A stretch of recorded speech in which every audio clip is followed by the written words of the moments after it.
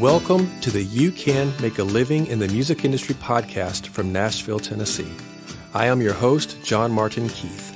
Celebrities, working class musicians, and people who work behind the scenes in all areas of the music industry will share their stories, encourage you, and give practical advice of ways you can make a living doing what you love in the music industry. This episode is brought to you by Edenbrook Productions.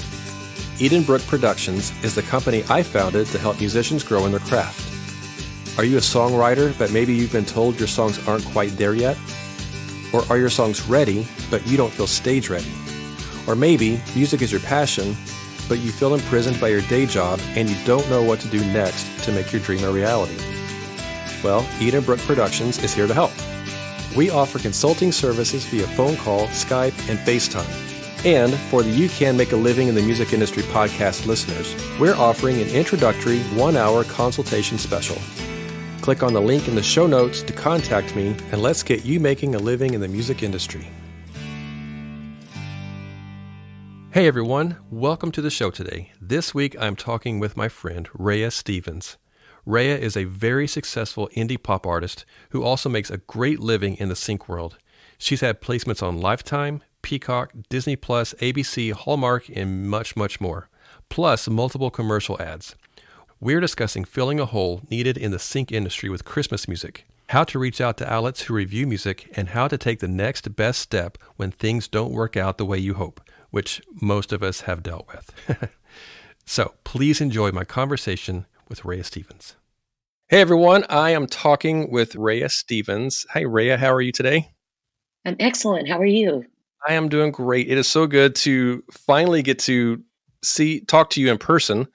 You and I have known each other kind of from a distance for about 4 years now, I think, at the time of this recording. So you and I so people that have listened to the podcast for the past few seasons will be familiar with the name Catch the Moon Music, and which is a sync licensing agency that used to exist. I don't think they do it any longer in that way, but at the time it was a program. There was a kind of a course that a bunch of us went through to learn how to do sync music and that kind of stuff. And you and I were both in that sort of at the same time and know a lot of people through that. And for whatever reason, we never connected really through that personally and got to work together. So I'm excited that all these years later, we finally get to say hello and have a conversation.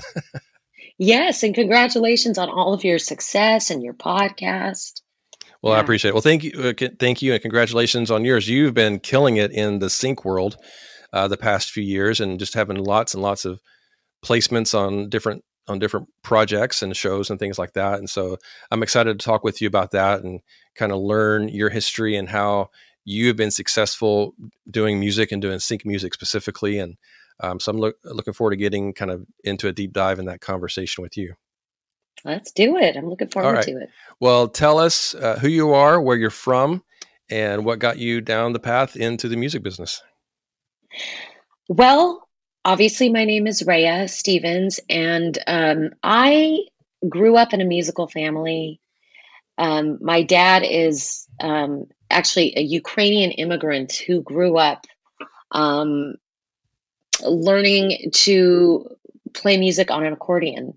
Wow. So he played accordion in church as a kid every day. My grandfather, his dad, was a hymn writer. So there's still a lot of his old hymns floating around in Ukrainian hymnals. Wow, that's cool. Yeah, yeah, and that is really neat. It is really it's interesting to kind of be at this point in my life where I can dive into the history of my relatives more. But my dad he basically grew up in a household where they were taken in by missionaries when he was a kid and sponsored by missionaries. So they could only have Bibles and encyclopedias in the house. Okay. Wow. Was basically how it was. But he was sneaking out to nightclubs and learning how to improvise. And he's just a phenomenal keyboard player. So He worked for Disney in the 70s when I was just a kid, uh, during the Mickey Mouse Club era when it was like the Yeah. Facts of Life cast and all of Right. that. Yeah. Um, so we had musicians and singers and arrangers just coming into our home all the time. So that was kind of like the backdrop of how I grew up. But really, for me, I was in my bedroom listening to music from the time that I was a toddler, just studying it really. I mean, I think my family thought there might be something wrong with me because I would Yeah. just sit in a rocking chair and listen to the same record over and over and over. And I remember as a kid just loving the song so much, but always thinking, where did they come from? Where did these songs come from? And that is, I love that melody. How did they do that? I mean, and I'm talking about, 2, 3 years old and having no musical skill whatsoever. But growing up, I was always at recess and at lunch as a kid. I was under a tree with my notebook, writing songs. I was always writing songs in class. I was just obsessed with music. I mean, my parents used to have to say, you have got to come out of your room away from these 10 tape recorders that you've set up to try to make your little albums. You've got to go outside and play. Yeah. I mean, ever since I was a kid, I've just been compelled by music. So, I mean, for me, uh, there was no way that I wasn't going to do music professionally because there was my focus and my heart has always been in this. So when I was, 19, 20 and moved down to Los Angeles, and the music industry was basically falling apart at that time, Napster, everything that was Yeah. going on with Napster. I mean, I made all the rounds to the record labels. And every manager that I spoke to would basically sit in their big office chair and tell me, that they didn't know where their careers were going and that the industry was coming apart and they didn't know where any of the funding for anything was going to be coming from anymore. And I should go to college and get a more practical degree and forget about the music industry altogether. I mean, it Right. was like, oh my gosh. I mean, You're but right. but the thing is that it wasn't a deterrent. It was just like, okay, well then I have to find a way. I Right. just Sure. have to find a way. So what I did was I started sitting in every single club, the Baked Potato, Lavalley, which is no longer in Los Angeles. I mean, any of the little clubs on the West Side. And I just got to know the musicians and the producers and the writers in town, um, in Los Angeles. And I just started working with anybody who would work with me, which later changed quite a bit. As I worked with so many people, I realized how difficult and how complicated that can be. So my circle has become a lot smaller over the years. Okay.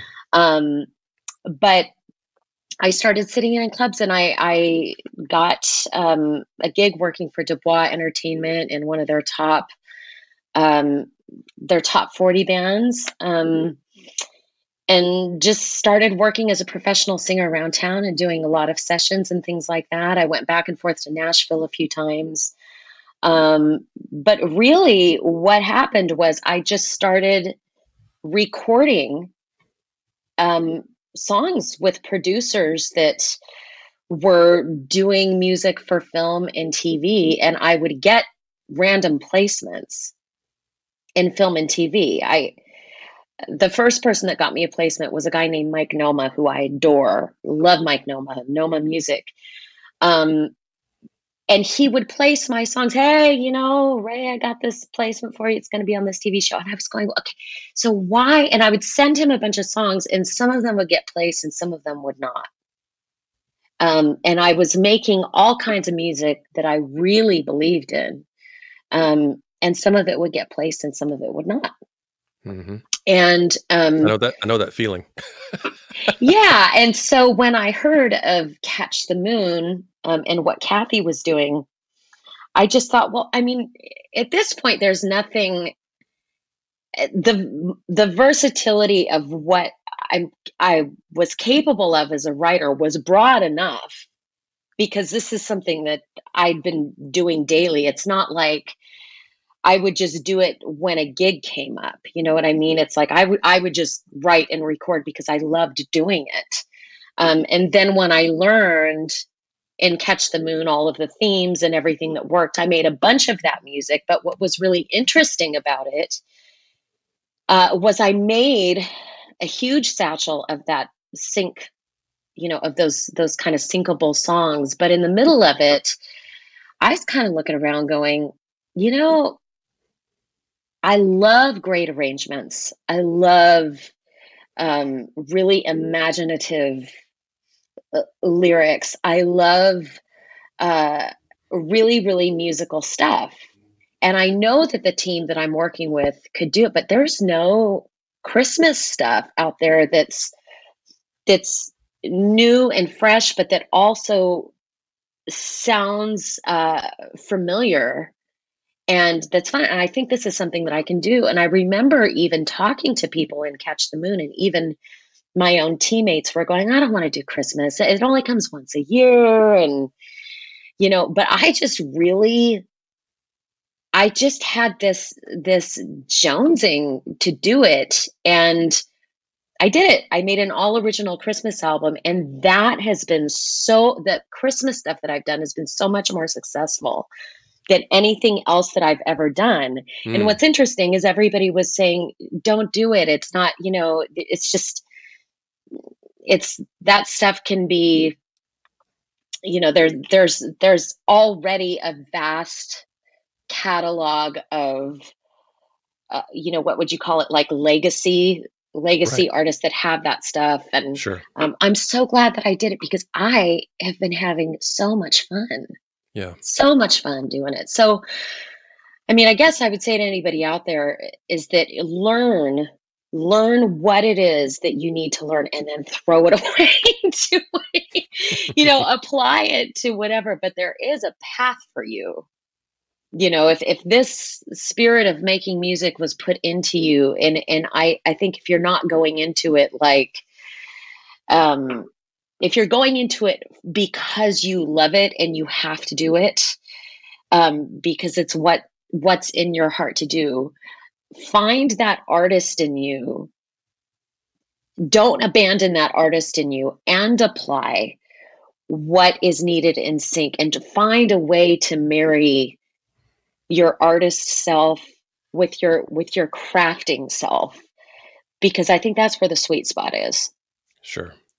Yeah, that's great. I love doing Christmas music for sync stuff. I've written, done a few originals and some covers, and I really enjoy it. I think there's always a place for it, even like they said, the legacy artists that kind of everyone knows about, but you can't always, a lot of productions or shows or movies are not able to get the legacy versions. It's too expensive or whatever it is. So they're always looking for songs. Right. So they're looking for alternatives. And so I think that, when a great artist, indie artist, or someone who is not to the caliber of Mariah Carey or whoever it's going to be, Bing Crosby or whoever, but can do an amazing version of a song that maybe they have done, that a production was like, oh, that's the direction we need to go, then you've supplied something that no one else has. Yes. And I mean, Christmas comes around every year, and it lasts, they start playing it in October, even before Halloween now, your Hallmark channel is playing Christmas music, right? And then you got Christmas in July now. So you got a whole month in the middle of the year that's playing Christmas stuff. So there's always a market for it, actually. Yeah. And so I'm with you. I agree with you on that when it comes to the Christmas stuff. So now I know you do other music, just, pop, contemporary music or whatever, but have you really kind of honed in and focused on going forward that, okay, Christmas music is going to be my genre? I'm going to really kind of pursue that kind of more full time than I would my other music that would, as an artist or whatever, just because the value that you bring to it and the amount of it that you can Yeah. do. Does it make sense? Well, I mean, I think with Chris, as long as the Christmas music is those melodies and all of those arrangements and all, as long as that's still inspiring me, I'll keep doing that year round. But I actually just finished a pop R&B Okay. dance album that I'm crazy about. I mean, my lane is, pop soul kind of Okay. stuff and dance type of stuff. Right. I just could not give that stuff away Sure. for years and years and years. And those records are expensive to make. But they're so much fun. I mean, it's just so much fun. Well, I saw that So- you did on your website. I know that you got listed. People need to go check out your website, rehyastevens.com, right? And just check out your music and kind of see what all you've done. But I remember looking on your website, kind of off to the right, seeing a bunch of different albums and singles that you've created. And you've done stuff with Tamara Bubble and Sonnet Simmons and people that we went through Catch the Moon with, who've gone on to be incredibly successful in sync and as artists outside of the sync world. So that's cool that you, and I think you're probably talking about that to some degree, kind of in that pop dance world. I love doing that stuff. And I just wrote a big band song called The Good Life for a fabulous legacy artist named Tony Galla. So, I mean, a lot of the things that I write, I'll start off with ideas and I just think, gosh, you know what? This really sounds like it would be great for Dream On, and maybe we could get tomorrow on a rap, or maybe Sonnet would be interested in doing this. I just love making music. I just genuinely am a studio rat, and I have my wish list of artists that I'd love to work with. I mean, that's always it's always in my mind. Oh my gosh, this year I'd love to work with this person or that person. And I just keep my antenna out there all the time as far as song ideas go. And I just tune into that every day and write song ideas and keep them in my phone. And if somebody wants to co-write on something, great.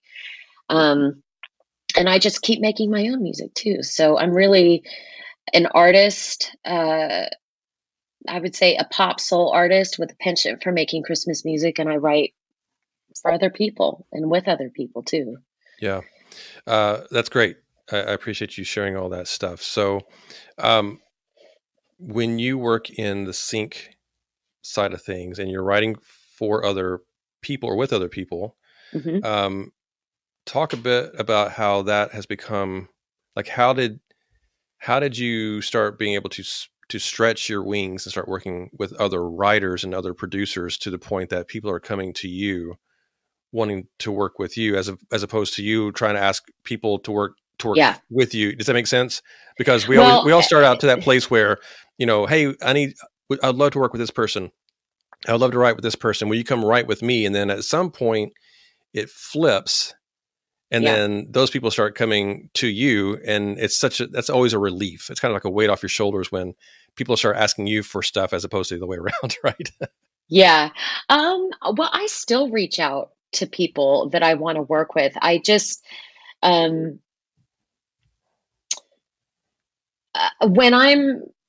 it depends on what season I'm in. I mean, if I'm working on my own project, there's usually not a lot of room to take on other things. And I think the hardest thing for me when people reach out to me and they want to do something is usually I'm in the middle of something at that time, and I'm not sure when exactly I'm going to be coming up for air. So I don't like to disappoint people and say, okay, I can start working on this at this time, and then I have to let anybody down. So I still prefer when I have an open window to be the one to reach out, just because I don't want to be disappointing anybody, because I know how that feels, right? Because I've gone through that. But I love it when people reach out to me and say, "Hey," as long as they actually know what I do. I think the thing sometimes in our business, the etiquette thing can be a little funky, where people reach out to you because they know that you've had placements.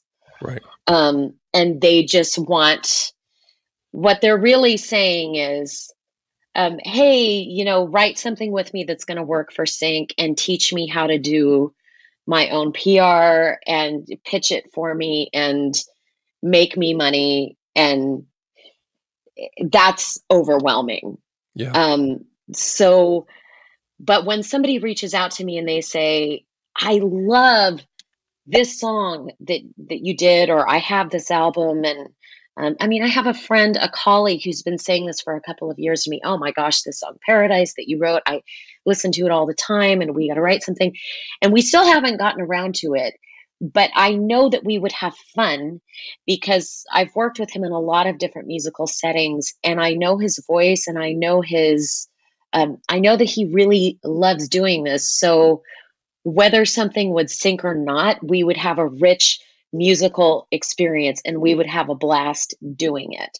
So I might be a little bit of kind of a different person to talk to about this, because for me, yes, music is a business, but you have your bank account, your money bank account, but you have your soul bank account too. So I'm I'm very engaged with my soul bank account. So I like working with things that are going to re-energize me artistically. And usually, honestly, those are the things that wind up being successful. Mm-hmm. So, Sure. but I mean, even with, Tamara and Dree, I think they would tell you that I was definitely chasing them to do that. Right. Yeah. And that song ended up being really successful. I think that Sonnet would probably tell you that I was chasing her to do that. And that song has ended up syncing like 9 or 10 times. That's So great. sometimes you do. I mean, but that's just the way that it went. It's because the song seeds were coming from me and I believed in them so much that I was, I felt like I was kind of wrangling horses, come on, guys, this is going to be great. I've got Right. this Yeah. producer and that producer and blah, blah, blah, blah, blah. And that enthusiasm, um, I think pushed it uphill, because you're really sometimes you are pushing that boulder uphill and it's really, really worth it. But I guess when somebody is reaching out to me, I never want to feel like I'm the boulder that they have to push uphill. I want to be fully present and available, because when I think anybody who's worked with me would say that I'm completely immersive. Right. I mean, it's all consuming, and I'm really, the details and all of it. I just really, really get inside of it. So, Are you do you consider yourself more of a composer? Like, do you get in and on the production side of things and really, produce, as opposed to just giving the ideas and the lyrics side of it, but like really creating? You said earlier that you wrote a big band piece for an artist. I'm like, okay, well, I mean, are you writing the parts for the band? Like, are you going that that detailed, was or? Steve Lane. Okay. I think the biggest compliment that I've ever received, um, from a great arranger was that, whether working on Christmas or big band stuff, is that, hey, that with the song the way that it is, the parts write themselves. So what I do is I come up with the best melody, the best lyric that I can, and basically, craft out my own kind of singer-songwriter arrangement. And then I'll choose the arranger that I want to work with, but I'll say, this is the reference. This is the kind of big band track, or this is the kind of vibe that I'm looking for this. And then that arranger might say, well, instead of going completely Glenn Miller on that, why don't we why don't we pare it down a little bit? And what if we did this or that? And then we start talking it through. And then once we both have a vision, they'll start the arrangement around my vocal, and then I go back and I re-record the vocal and do the background vocal arrangements, and we kind of drive it home together. Sure. Like I'll get a mix back and I'll say, I think in here let's mute these things, let's bring this up here, what if we had this type of horn line here, or whatever it is. But I love choosing the musicians. I love I just really love the whole process. Yeah.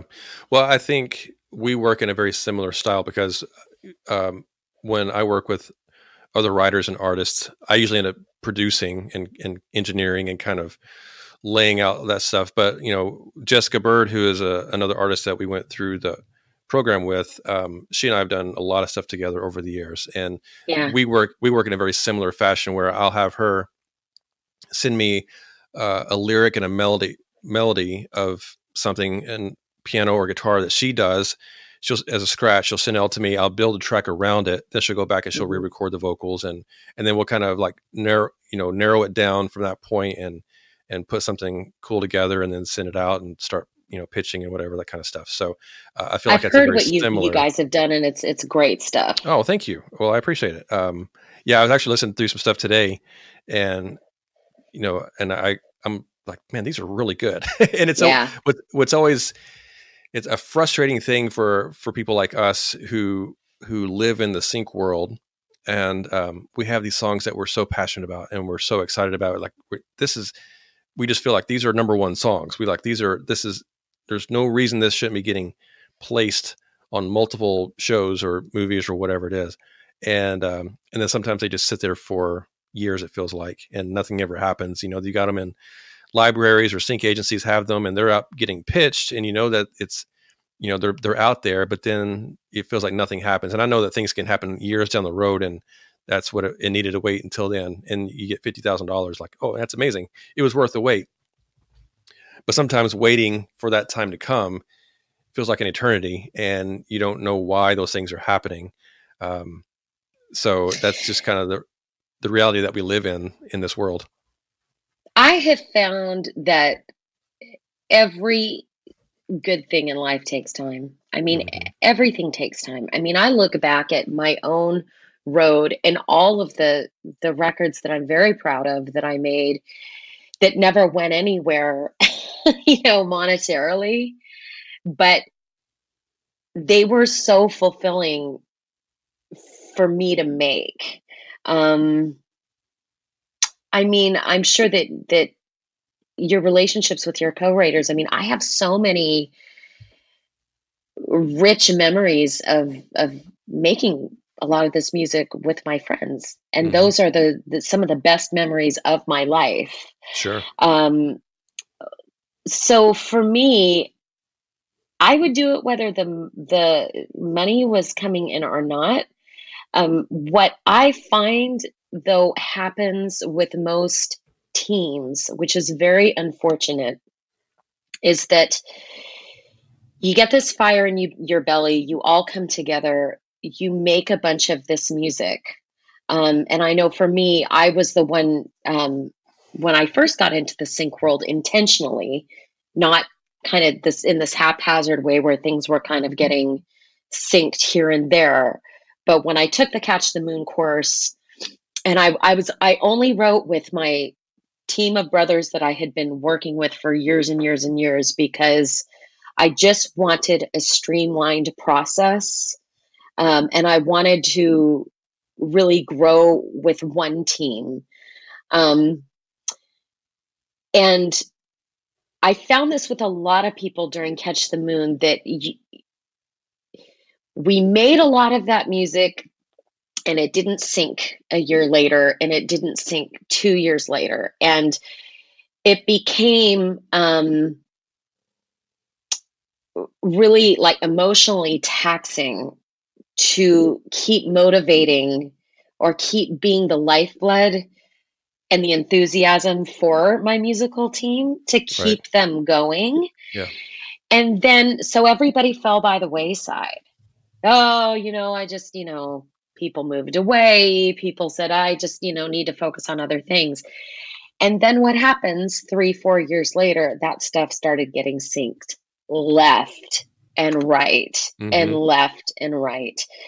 And like unbelievably so, where it was becoming ridiculous. It was just every week, it just seemed like, hey guys, this one's come in. But we had all separated at that point. I had started working with new people, continuing with sync, because for me, this is a career path for me. I have to write music. I have to make music. Right. Um, whether it flies or doesn't fly, it's just something that I have to be doing every day. So I found new people to work with. And then the older teams that you worked with, where that stuff is being really successful, then they want to get back together and they want to start all over again. Yeah. You can't do that. And you can't do that because you're working with new people and you're dedicated to the thing that you're working on. But then you end up in a similar position telling your new team, look, this can take time.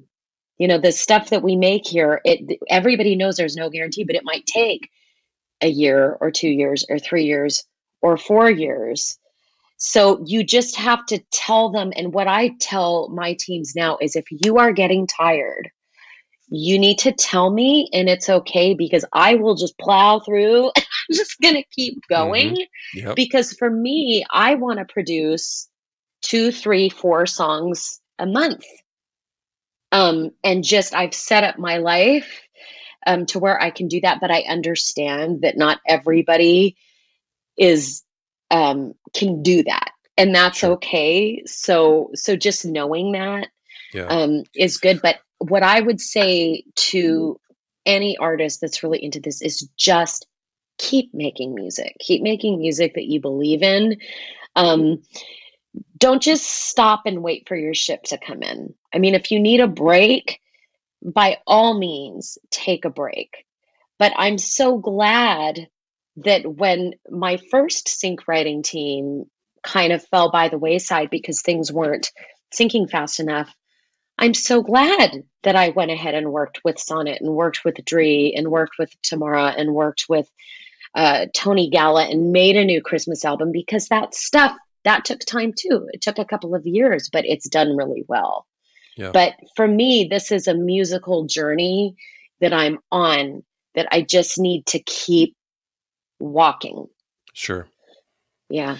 So let me ask you this, because like you just said a minute ago, you're in a position now to where you can record 3 or 4 songs a month. And this is, I'm assuming this is all you do for a living, or at least the majority of what you do for a living. And so what allows you, if you can talk about this, what allows you to be able to record 3 or 4 songs a month? And the reason I'm asking is because you keep saying that you are hiring musicians and bringing all these people in to be a part of it. It depends on what kind of track I'm doing. Okay. So, okay. So let me ask you this. We'll make this sort of a twofold question, I guess. When you are writing music that does not require you bringing in a bunch of musicians, do you engineer your own stuff? Like, do you know how to do all that kind of stuff, or do you have a producer that you work with that is tracking and making arrangements and beats and all that kind of stuff as well? Well, I've been working with a fantastic producer named Brian Steckler for the past year, and he's just such a brilliant and fast arranger. I have to really set up my life to where it's pretty organized. So if I'm working on doing 1, 2, 3, or 4 songs a month, I really have to schedule out my day. So, like if I'm in a recording season, my house is going to be a mess. there's probably not going to be a ton of food in the fridge. It's probably going to be Instacarting groceries. I'm not seeing my friends very much. And that is the balance. That is the balance for me. But if I'm in a release mode where I'm releasing music, well, then I'm pitching the music. I'm doing the photo shoots. I'm doing my own PR campaign. I'm doing interviews, and I'm not in the studio. I'm not recording. So I have to tell my team, hey, look, while I'm working on this release, I'm not going to be available for a couple of months. I can't do it all. Sure. I can't do it all. But when I'm in a writing phase, the house is really clean. There's a lot of food in the fridge. Friends are kind of drifting in and out. I'm in a really, really creative mode. I'm really happy. There's not a lot of recording being done. So really what it looks like is I get the songs written, and that's the focus for a month or two. And then when that goes into production mode, I don't really have my writer's hat on. So if I'm doing 3 or 4 songs a month, that's really for like a 4-month period. And then the next phase of it is the release. And there's not a lot of writing going on then. There's not a lot of studio time going on then. So it's not like 3 or 4 songs a month every single month of the year. Yeah, I got you. If that makes sense. Yes. So totally. I honor the season that I'm in, because otherwise I find that I'm doing a lot of things and I'm doing none of them well. Right. So I'm just I want to go deeper into that here in just a minute. I want to go back real quick on just the fact that you're working on 3 or 4 songs at a time. We'll say it that way, over the course of a couple of months, 2, 3, 4 months, and focusing on it that way. Are you able to do that now because you've had so many syncs in the past? So that, because partly, yes. Yeah. Okay. And that's partly because people are willing to work with me now because I have those sync licenses. And so they're willing to prioritize the songs that they do with me, which is terribly unfair, because I was just as dedicated, 20 years ago as I am now.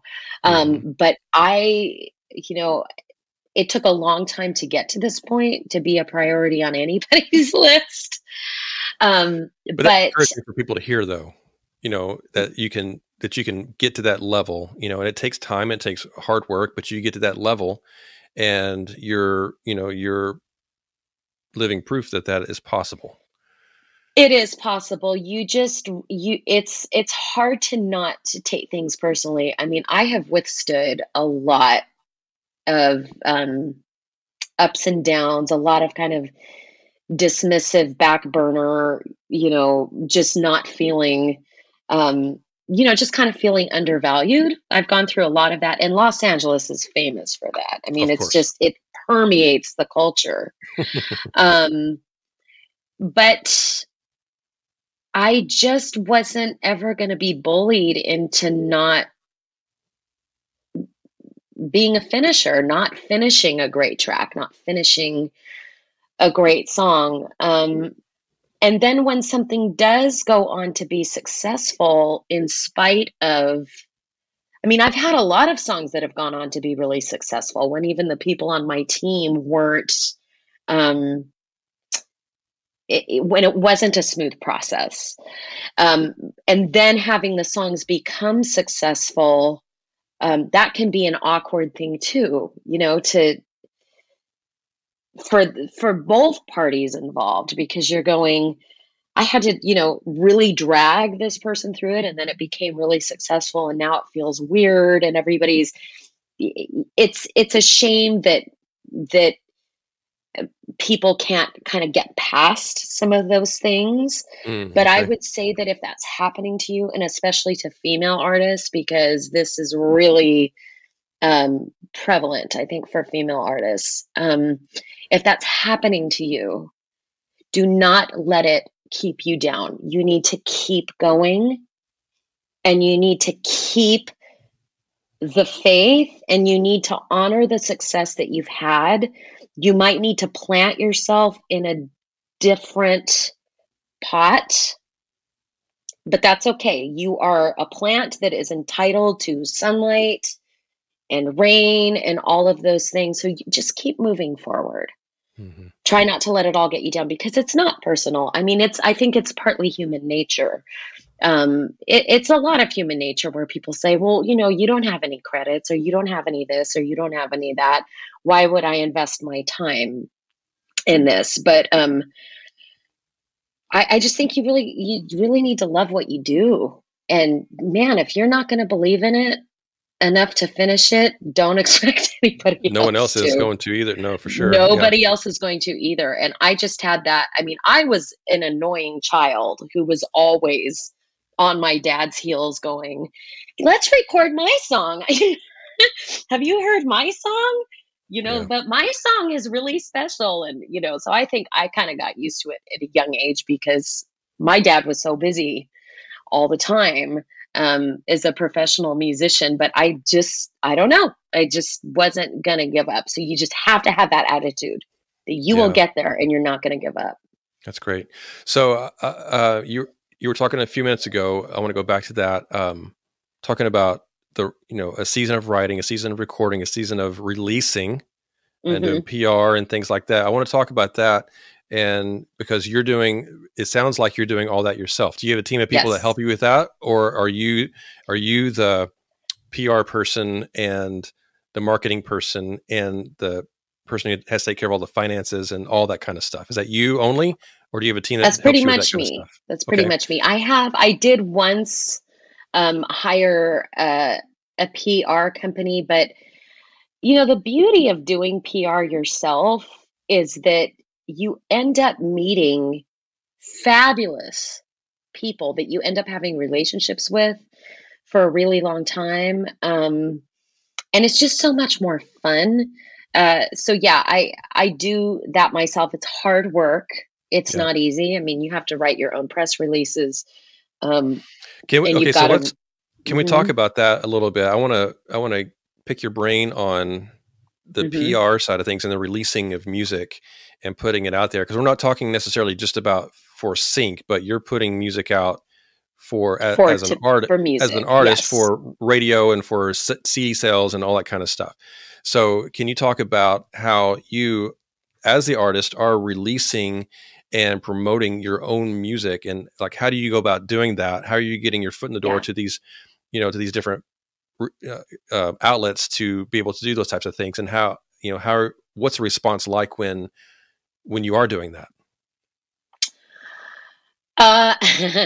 It's so funny because I just finished a PR campaign that I did myself for a song called "The Good Life" with Tony Gala, and it was for that. Just since that's fresh on my mind, because every album that you do, if you're diverse, the PR campaign is going to be a little bit different. And I'm an advocate for doing PR yourself if you can, because only you know your music the way that you know your music. So there's in the jazz world, for instance, there are a lot of really, really eloquent jazz bloggers out there. And I would just spend an afternoon in a coffee shop again. I mean, and just as an aside, if there's anything that you don't enjoy, that's part of the wheel of releasing music, because we all love making music, but this businessy stuff can really make your head spin. Mm-hmm. So when I'm in that kind of a release phase, it's like, for me, okay, what cafe around here plays really chill music and I can get a mean cappuccino and fully enjoy my day, because doing this at home, and that's not fun.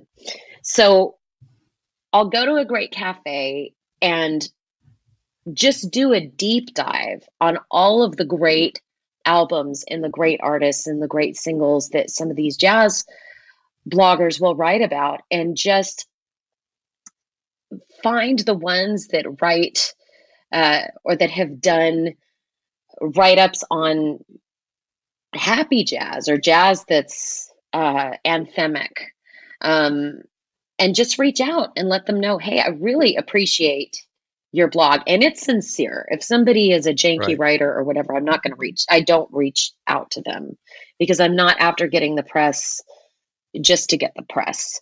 So I'll reach out and say, I'm an artist. This song, The Good Life, is kind of like a post-pandemic anthem with everything that we've been through.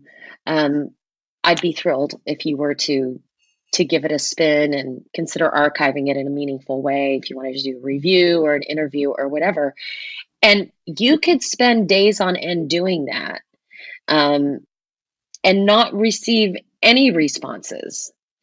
But you get to know the blogs by actually doing that research. And you reach out again 3 weeks later and you follow up. And then by the third time or the fourth time, usually they'll follow up and they'll say, hey, you know what? This song just didn't move me.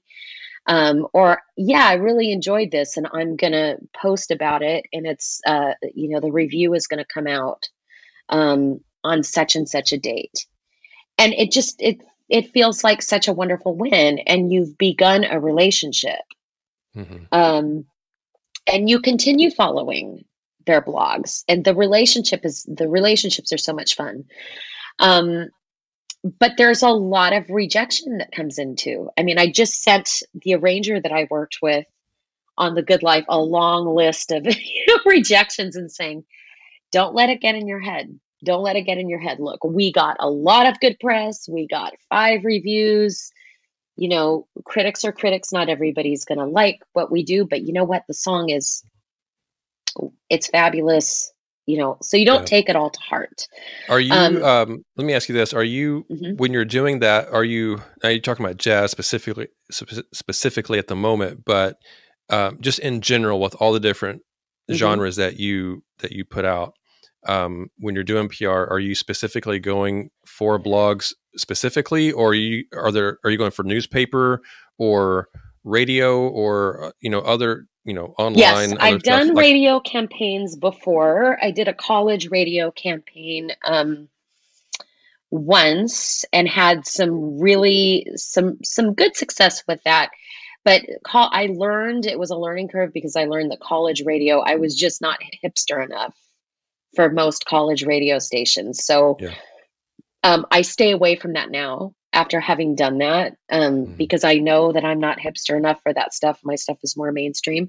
But if I'm releasing Christmas stuff, the Christmas blogging community, the Christmas podcasters, those people are so much fun. I mean, I'm so glad that I just sat down for a couple of weeks and reached out to all of them, because all of these years later, we're all great friends. And every time I release Christmas stuff, or at any time they write about a new Christmas release, we're into what each other's doing. And Yeah.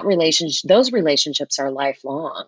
I Mhm. mean, one of the bloggers actually took one of my songs, Jingle Jangle, and synced it to his Christmas lights in his house, Nice. and did this Yeah. whole Christmas light show and posted it. And, if I would have just hired a PR company to do that, I would have missed out on those great relationships. Mhm. So I would encourage any artist, don't be afraid of this stuff, because I think as long as you're respectful and consistent, and you're not hounding anybody, but you're just believing in your work and you're respecting the work of the person that you're reaching out to, really beautiful things can blossom from it. I mean, That's great. just even a lot of the press uh, that we got for The Good Life, for Tony's song The Good Life, it came from the Christmas bloggers. They just saw on Facebook that I, had a new single, and they said, "Oh, this would be great New Year's song," or so you never know. You never know Sure. where, um, you know, what's going to happen, but that's part of the adventure That's too. cool. I have just fully embraced that this is such a grassroots industry anymore. Yeah. Sure. Yeah. know? Unless you're signed to a label or Yeah, management or whoever, that's where they give you those teams around you to put you out to the public. sure. You have to either do it yourself, or you have to go out and be able to hire people who do those Yes. specific things, and it's all of it's great. You're going to get different. I think you're going to get different results from each direction that you go about doing it, but just because of the nature of it. But I love that But bloom where planted. You know right. what I mean? If you're Sure. not planted in a record label situation with that whole machine behind you, and nowadays, even if you have that, there's absolutely no guarantee. Hmm. So it's, even though it's very much the wild, wild west for independent artists, um, what a time for to be an independent artist and to be able to do all of these things. So I'm trying, not trying, but the attitude that I've adopted is I get to do this. I Sure. get to reach out to these blogs. I get to have these amazing relationships with these people who have these podcasts. I mean, look at this. It's like, here as independent artists, we started with Catch the Moon, and all these years later, you and I are talking, Yeah. you Sure. know? Yeah. And that's great. Yeah. That we get to do that. And, the two of us get to actually make our living as independent Yes. musicians and artists. We make our full living doing this. And not many Hmm. people get to say that. And that's, we don't say that braggingly, but a huge blessing that we're given the opportunity to do that, because it is a rare thing as Yeah. indie artists who are not signed and have a huge machine behind you pushing you and giving you all this money to do it. So um, so tell people that are indie artists and that are having to do their own PR. Yeah. Um, what are the best places to reach out to do PR? You talked about blogging. Um, But like when you're like, what are all the different outlets that you are going to when you are pushing stuff for PR, when you put out a new Well, I release? think we all know about Submit Hub, and Submit Hub is very, very, very difficult. Um, Tell so us if you about go that. to So for people who Submit don't know Hub that. dot, yeah, if you go to Submit Hub, they have filters where you put in your genre of your song or your album or whatever it is that you are promoting, and it's got to be within like a 30-day window of the release. So you don't want to go try and go on Submit Hub for a song that you released 3 years ago. It's new releases only. So you put in your genre, and you can put in, you can check like filters like really good bloggers. Those are the high ranking bloggers. You can do premiere requests, and they'll filter everything for you and show you the blogs that accept your genre, and would consider reviewing it or putting it on their Spotify playlist. But you need to do your research too and check out, um, actually go to their blogs and read the reviews that they've done in the past. Make sure that they're a good writer. Make sure that, um, even though those filters say that they accept your genre, make sure that they actually do. Yeah. Um, and it just takes a little bit of time. That sounds really complex, but just going that little extra mile is a big time saver. And then with you submit your music, and within 48 hours, you'll get a response that will say, this wasn't for us, best of luck, or this was the reason why we didn't choose to review it. Or we're going to review it and it will post on such and such a date, or we're going to add it to our Spotify playlist and post about it. So that's one route. That's the fastest route. But I don't rely just on SubmitHub. I go there, but I actually do a forensics search for, even writers that I love, that review big artists. I reach out to them too. And I'll read the latest reviews that they did and just reach out to them over email and say, hey, I'm so-and-so, I'm an independent artist, been following you for years, loved this review that you just did. And I genuinely do. And I'll say, I have a new album. These songs are featured in blah, blah, blah, blah, blah. Gosh, it would just be such an honor if you were to give this a spin. And I'll reach out to, there's a guy named Martin Johns, who has he's got his own blog. He actually shut it down recently, but he's one of the most eloquent writers out there. And he has a Christmas blog called Stubby's Christmas. And I was blown away when I went to his blog and reached out to him. He's been reviewing my music, my Christmas stuff for years. Marion Bright is another fabulous. Aaron Henton owns Marion Bright, and he does wonderful reviews. He's just our politics lineup. I just love that guy. I just research the good bloggers out there outside of SubmitHub, and I reach out individually according to what it is that I'm releasing at the time. Are you reaching out to like newspaper or magazines, music Yes. magazines that do that kind of all that stuff as well? Okay. Yes. Yeah. Good. I just want people to know, like, it's all possible.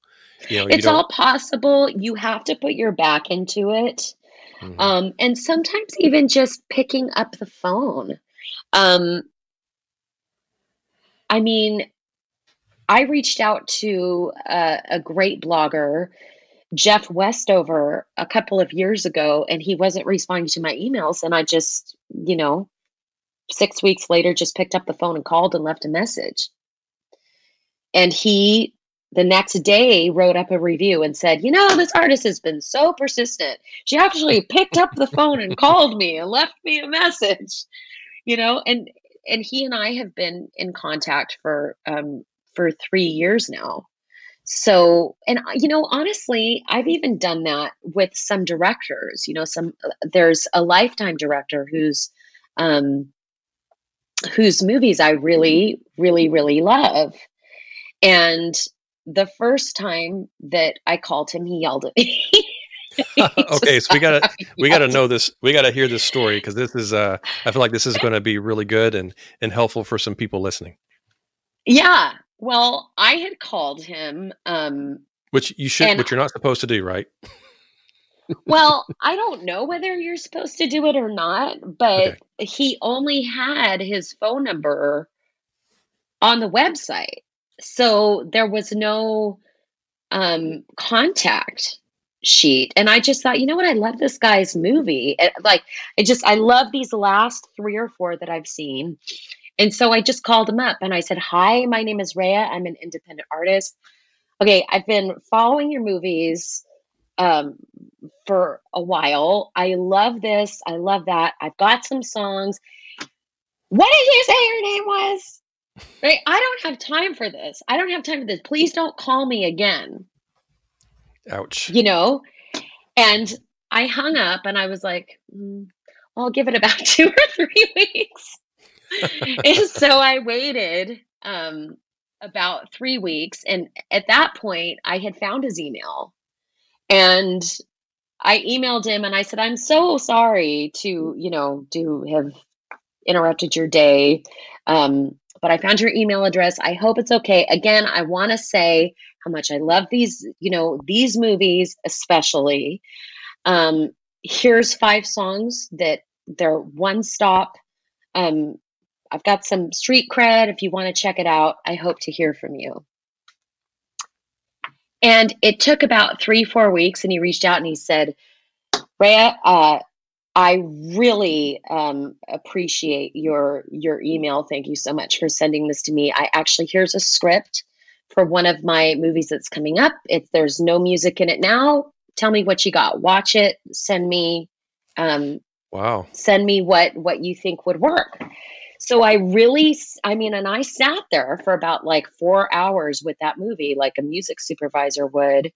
And I took instrumentals and stuff like that. And, kind of just said, okay, these sections here would work. I sent him a really detailed list. He ended up syncing 4 of my songs in that movie, and then 3 of my songs in another movie 3 months later.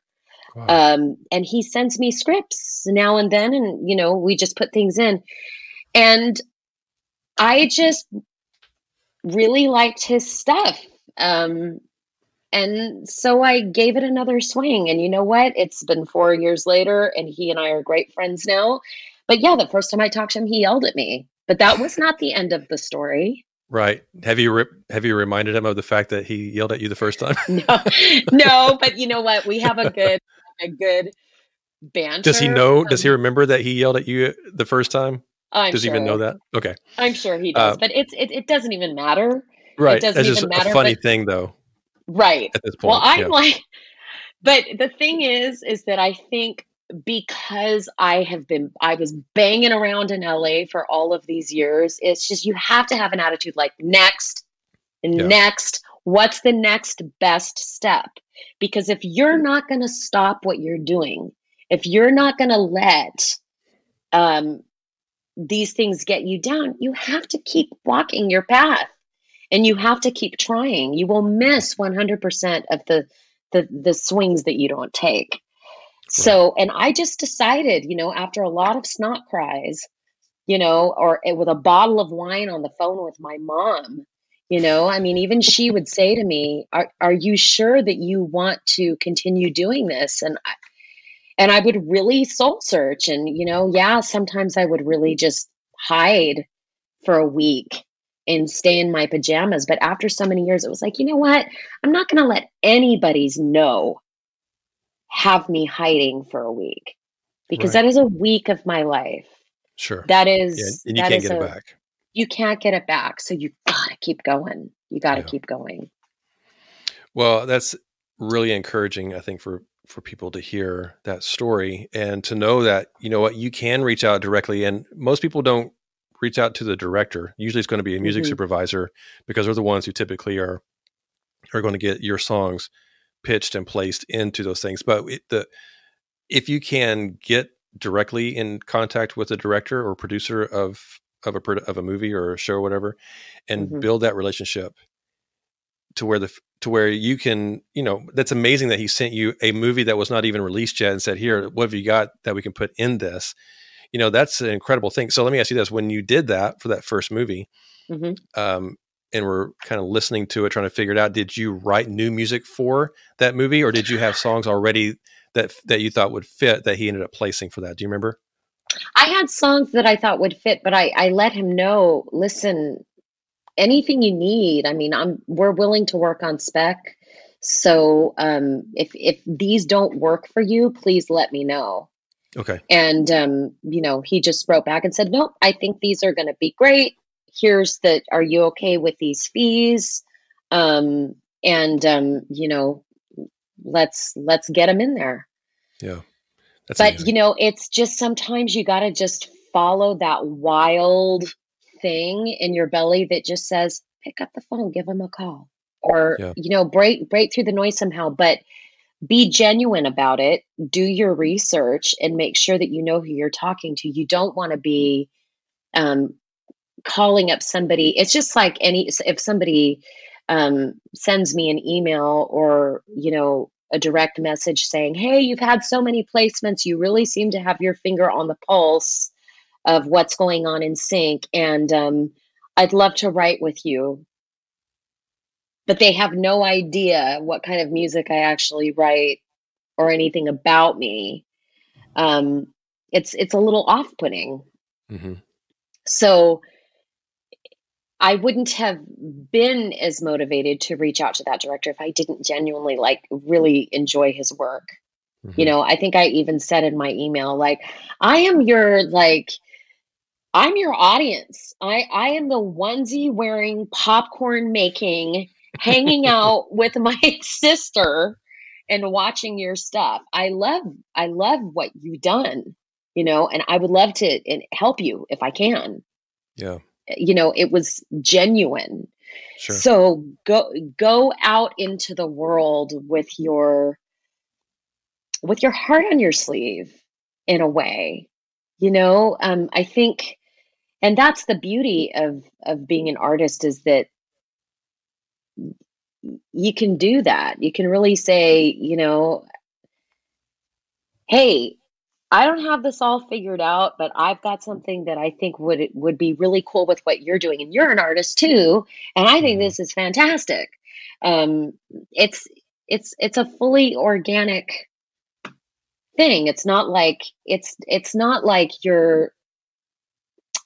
you're coming in as a suit saying, well, I really think we could make a whole lot of money together, and this is my agenda, and da da da da da. I mean, let yourself be inspired, and I think that that energy is really infectious. Yeah, yeah, absolutely. So when you're getting music synced, um, tell the audience, like, what are some shows, some movies, or some networks that you've had placements on, just so people are familiar with what you do. Um, okay, I actually would have to like look at my IMDb page. I don't have this stuff memorized. Oh, but so Um, you're big enough to have your own IMDb page, so that's really good. at least there's something listed on it now after all of these years. Okay, so my recent placements have been, We know um, Lifetime, right? Lifetime Network. of course, Lifetime. I have a song in One of Us is Lying right now on Peacock. I've got a Okay. song in the docuseries Growing Up on Disney Plus. Got a song in Forever Hamptons, The Neighborhood, 911, McRubber, 20 Somethings Austin, Deadly Seduction on Lifetime, Sorority Sister Killer on Lifetime, the show Younger, which Robin Erding is the music supervisor on. I love Robin. All Rise, The 12 Dates of Christmas, The War with Grandpa, Black Okay. Christmas, Lots of Hallmark, stuff. Noel, Disney. I mean, a lot A of lot stuff, of and that's some ads, like, you know, a Victoria's Secret ad, and their in-app holiday ad. I think it's for 2020, and like T-Mobile and XTB. So so that's great. That's amazing that you got that broad of a range that you're getting stuff in. So when you're doing that, so with the Lifetime director, you went straight to the head guy and was able to get stuff in with that. But most people aren't able to do that. That's not the direction most people are going to be told, go straight to the director, because you're going to get yelled at, right? Don't ever call me back. But so we, generally we are told, go either to the music supervisor or Mhm. get signed to a sync licensing agency, and then they will pitch your music to the supervisors, who will then in turn hopefully get your music into the shows or the movies. Yes, Um, and I have done all of those things. So right. I do have a licensing agent, Christina Benson, of Sweet on Top. She's Sweet on amazing. top. Yes, she is. Sweet on Top. We, She's amazing. And yeah, I write for Christina. okay, yeah, she's I just I the energy with Christina, and the you know, I love that she studied opera. She has kind of this vintagey thing, you know. I mean, she loves to bake. She like sews her own clothing and things like that. And I make a lot of retro music, so it just kind of seems like an energetic fit. Right. But she was somebody, you know, that I was referred to her. Um, through 2 or 3 different people. They said, "You need to, send your stuff to Christina Benson." And I signed a contract with her, and we didn't speak. I mean, we signed the contract, and I didn't hear from her, not a peep, for, like, a year and a half. And then she had gotten several syncs for me in 1 year.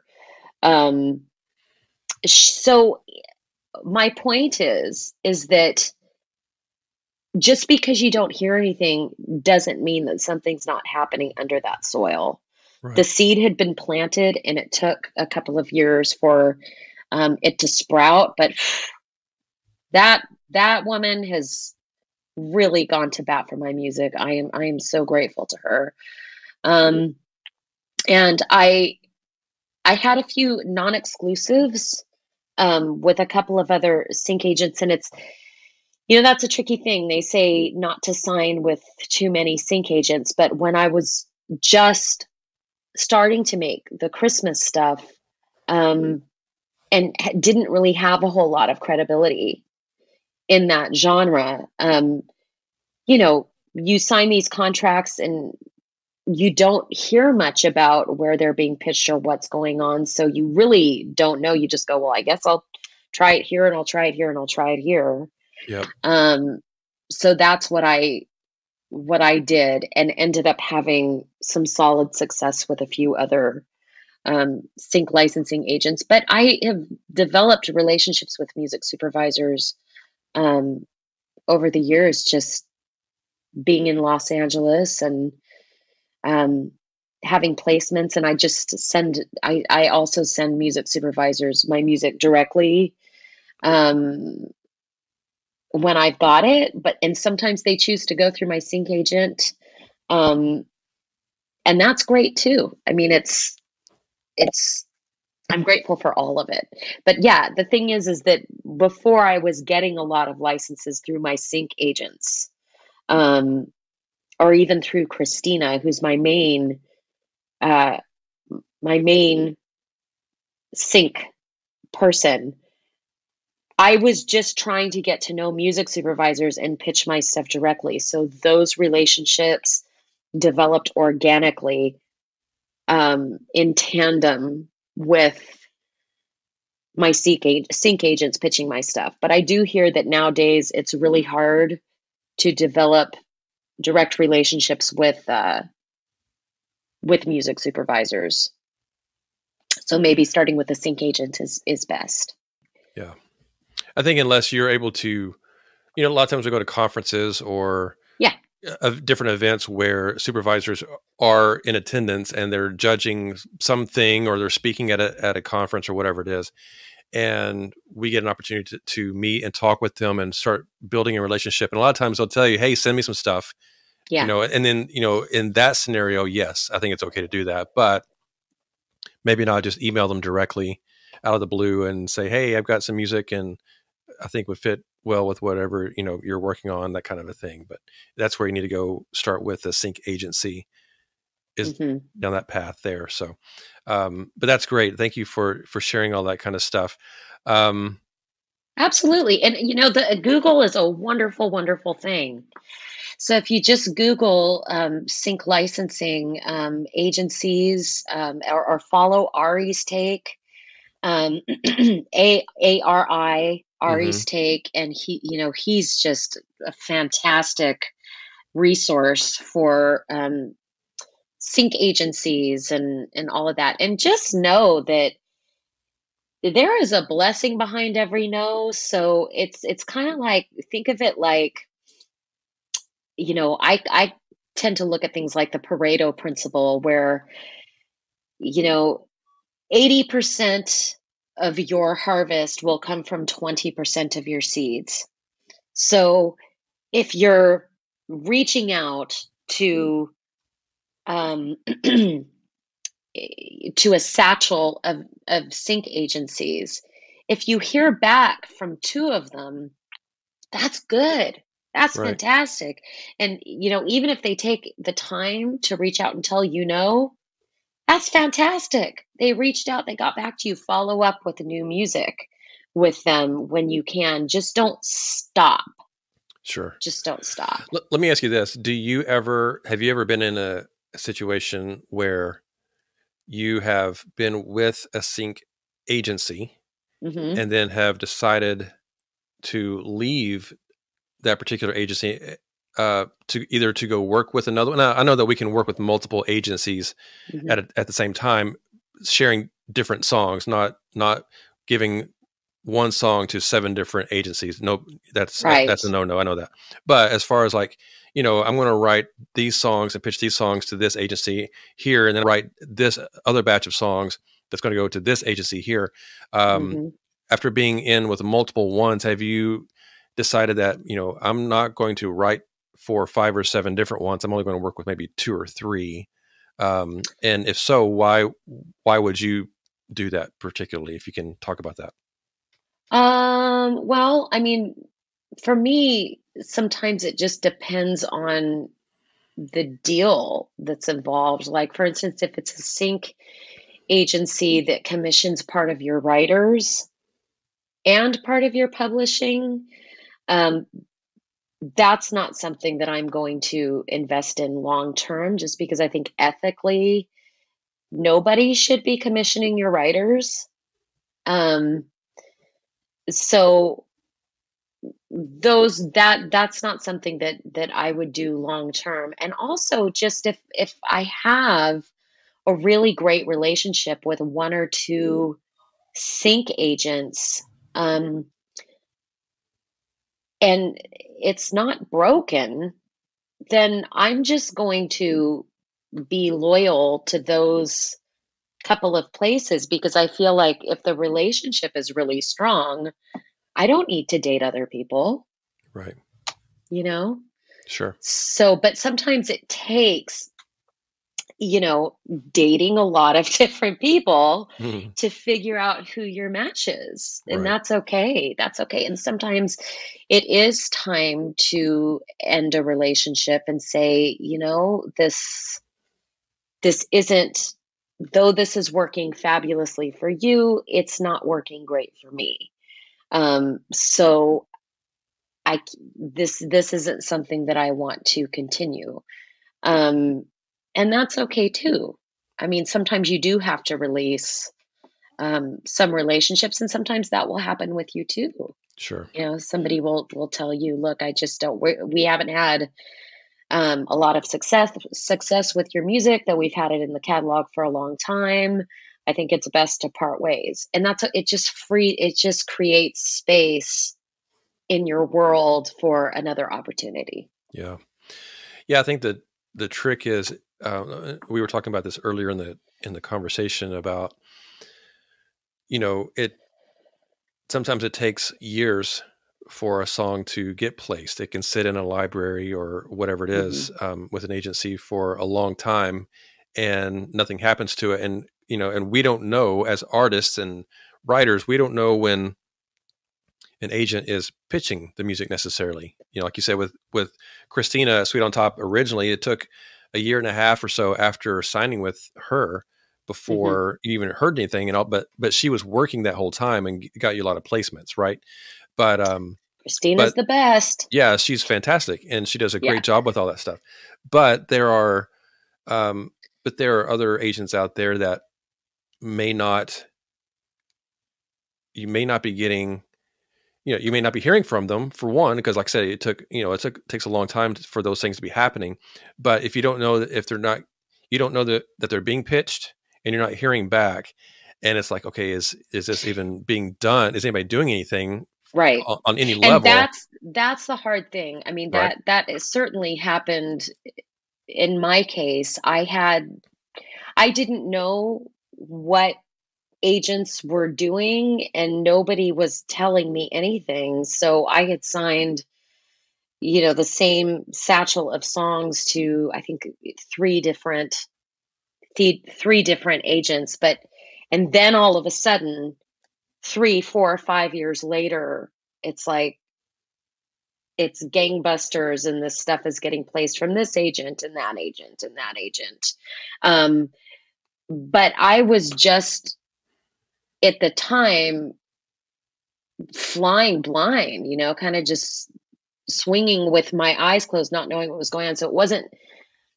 So that's not your fault Right. if you're just being an artist and just trying to find the best place for your music. But then when you do settle on an agent or two that you want to work with your catalog, make sure that it's a good relationship, that you feel really good about the deal, Hmm. and that it's not predatory. Make sure that you're not, and by predatory I mean, don't sign egregious deals where you're paying like 100% of your publishing on an exclusive.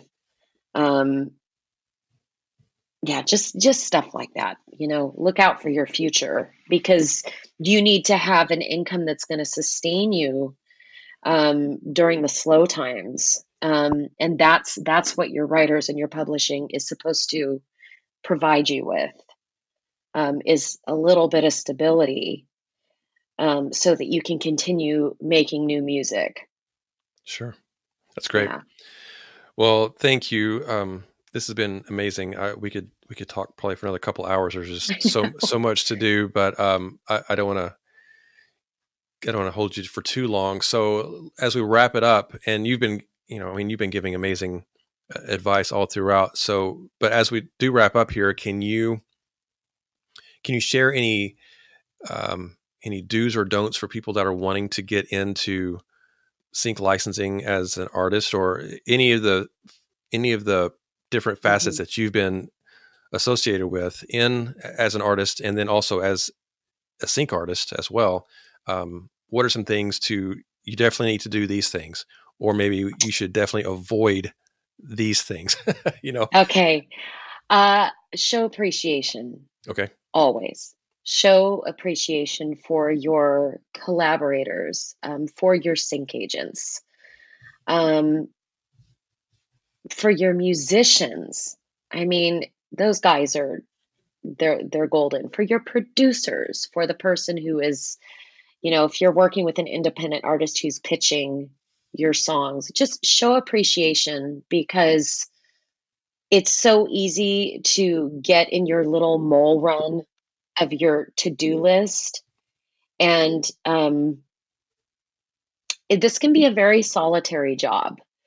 So, encouragement, appreciation goes a really long way for the morale for everybody all across the board. Okay. Um, I would say if you're looking to get into sync, you may go through the first 6 months of uh, um, feeling like you're phoning it in, but don't let that last for too long. Don't abandon your artist self, because the world needs your voice. Yes, there are certain themes that are needed in sync, and there are certain styles, but bring your authenticity to it. Don't abandon your authenticity, because that is the most valuable thing that you can bring to the table. The rest of it is just craft. It's just craft. Um, and I would say less is more. I I know some people might really disagree with me, and that's okay. But I would say working with a few high quality collaborators that you love working with is going to be, it's going to re-energize every other area in your life. So try not to get sucked into chasing after people who have more credits than you do or more credibility, because a lot of times um, those collaborations may not even be the best ones. It might be that your best friend who has a home studio and you guys have a great time working together, that is the relationship, that is the best collaborator for you at this time. So value whatever stage you're in and bloom where planted. There is a solution within every problem. you just have to like get still enough and wait for that answer. Mm-hmm. Because That's resistance is your friend. You know, it's your friend. And you're talking to a girl who's had a lot of resistance and ended up thriving miraculously. And usually it's because I just wake up and I say, what is the next best move for today? Yeah. What can I do today? Yeah. That's awesome. Yeah. Well, thank you so very much. This has been a fantastic conversation, and I'm so glad we finally got to spend some time together after all these years and getting to know each other better. And hopefully at some point we can do some writing together and I would love that, see Marty. what we I think can, you're so talented. yeah, see what we can come up with. I think that the combination of what we're doing put together, I think could make some really cool stuff. And I would love to just give it a shot and see what happens. And so let's figure that out. And but again, thank you for being on the show. I'm excited for people to hear all of this amazing advice, and hopefully they'll put it into practice into their careers as well. So Yeah, don't lose faith. I think this music tribe, if you're born in this time and you have the heart and the spirit for music, then you're in quite a time in history to be an independent artist. And there are a lot of opportunities. It just takes time. yeah, It just takes time. And to be successful at it as an independent artist. Yes. Yeah, definitely. Yeah, we're definitely living in the best era to be able to do that well, I think. Right Amen. now. So awesome. Well, Rehya, thank you so much again for being on the show, and hope you have a great rest of your day. Thank you. You too. Thank you for having me, Marty. Bye-bye. Bye-bye. All right, guys, there you have it. I hope you had a great time listening to our conversation today. I hope you take what we've talked about today and find ways to apply it to your career as well. Please be sure to like and subscribe to the podcast on whatever platform you listen to it on. And please share it with all of your friends so that we can continue to get this message out to everyone around the world. Remember, Edenbrook Productions is here to help if you need consulting services via phone, Skype, Zoom, or FaceTime. Let us know how we can help you begin to make a living in the music industry.